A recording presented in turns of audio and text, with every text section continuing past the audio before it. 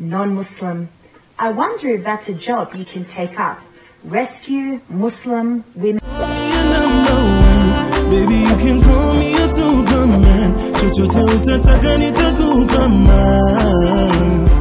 Hey yo, what's up everybody? Welcome back to our channel. This is your boy Jesse Keegan and we are Fanny and Jessy. So right about now we're going to do another reaction video. But before we get into the reaction, guys, I want to thank everybody out there for subscribing and for giving us reaction videos. You guys are really amazing. We have tons of reaction videos and we are planning on doing them like one by one.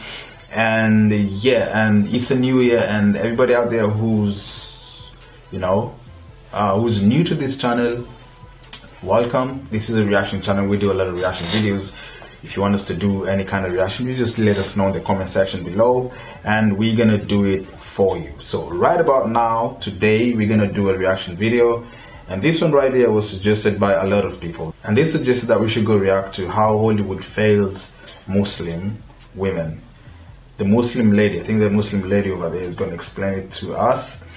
Yeah, so thank you so much for the people who actually suggested us in doing this reaction video right now. So without any further ado, guys, let's get it. In one of the highest grossing superhero movies of all time, Iron Man 3 depicts the main character's best friend, Don Cheadle, as a US military combatant. He kicks open the door and liberates the enslaved Niqabi women from their oppression working in a Middle Eastern sweatshop. Nice propaganda, by the way. Recent controversy with numerous TV shows and movies portraying the real representation of Muslim women. Hala, an Apple original, lazily portrayed every single stereotype Muslim women face today. She's depressed, not heard, covered. But this liberal rebellion gets rescued by yet another non-Muslim. I wonder if that's a job you can take up. Rescue Muslim Women Services. RMW Services, how can I save you? Oh, and by the way, this is not an attack on non-Muslims, but simply bringing to the awareness the continuous systematic portrayal of Muslim women being rescued from Islam by Anglo-Saxon men. So, to save you from watching hours of cheeseball, I'll lay out the narrative for you. Attractive, poor Persian Arab or Desi girl falls in love with a progressive, tender-hearted non-Muslim, but her intolerant of love parents force her into a life of grief and deprivation. But this hijabi hostage is a real liberal rebel at heart and runs away, throwing her deen, family, hijab away. Written, produced and directed by Al-Masih Dajjal. How romantic. The constantly reoccurring theme of the non-Muslim saving exotic oppressed Muslimah is just one way of colonizing the mind and heart of Muslim women. Also insidiously demonizing the Muslim male as a villain. This is just another avenue to socially engineer Muslims away from their faith and into a godless liberal dystopia, painted to us as liberation and freedom. While our Muslim sisters from abroad are suffering physical wars, Muslims in the West are fighting an ideological war, and in order for us to win, we must take ownership of our own stories and tell it our way.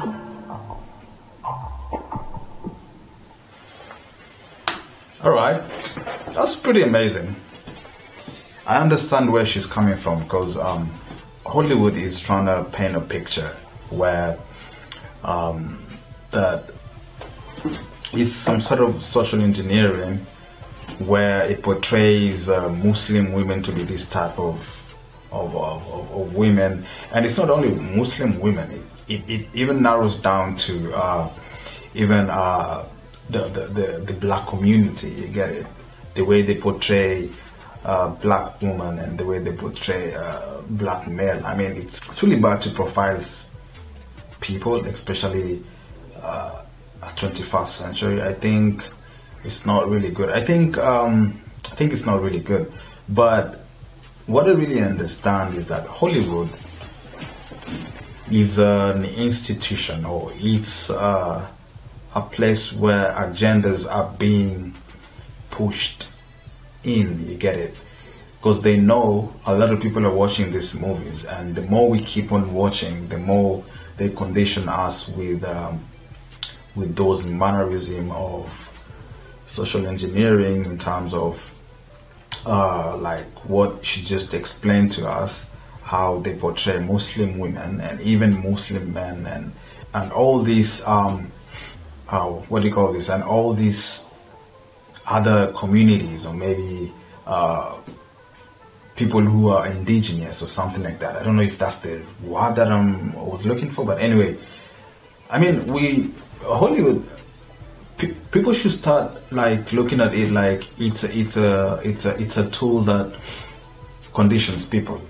It's not, at the end of the day, you get entertained, but the message they are trying to portray is actually the opposite of what you really want to see, or maybe what you want to see towards the end. You can talk about this topic, community, whereby we tend to see that we see robots who are actually taking over the community, or probably people actually being bots, people are actually being controlled just via media and whatnot. And most of these movies, they do portray such kind of things, and it actually gives us like subliminal messages on what's gonna come in future. But regardless of that, what the lady was trying to say was that there's so much profiling when it comes to Muslim women.